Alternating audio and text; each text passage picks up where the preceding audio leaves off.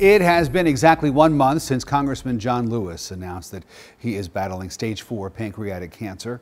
The civil rights icon called it a fight unlike any he's ever faced.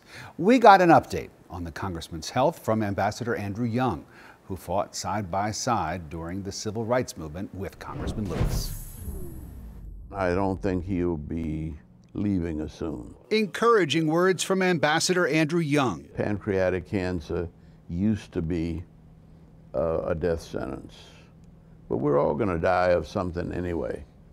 And I think Jimmy Carter has proven that, well, there's a spiritual, I keep so busy serving my master, I ain't got time to die.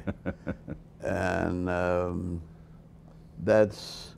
John's that same type. The 79-year-old lawmaker is receiving chemotherapy treatments in Washington. I talked to his staff assistant yesterday. He said it takes him a day after the chemotherapy to just get over it, but usually it wipes him out for a day and then he's back on the job. There's already talk about how to honor Congressman Lewis, with some suggesting renaming the Edmund Pettus Bridge in Selma, Alabama, where Lewis, as a young student organizer, was nearly beaten to death by police during a peaceful protest in 1965. My concern is not how he's memorialized in bricks and mortar, but how we keep that spirit active in the Congress.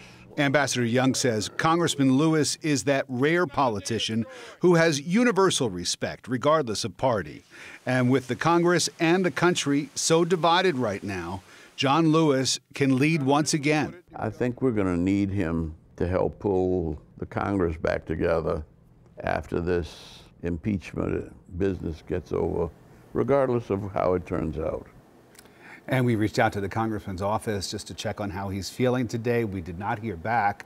But Sean, Ambassador Young told me that his wife was doing some shopping the day after Christmas at Dillard's here in town. And who did she see? Congressman John Lewis. So it's good to see him get out. Good to see him out and about doing his shopping and doing regular everyday stuff that the rest of us do. Well, our prayers are with him. We want him to get well soon.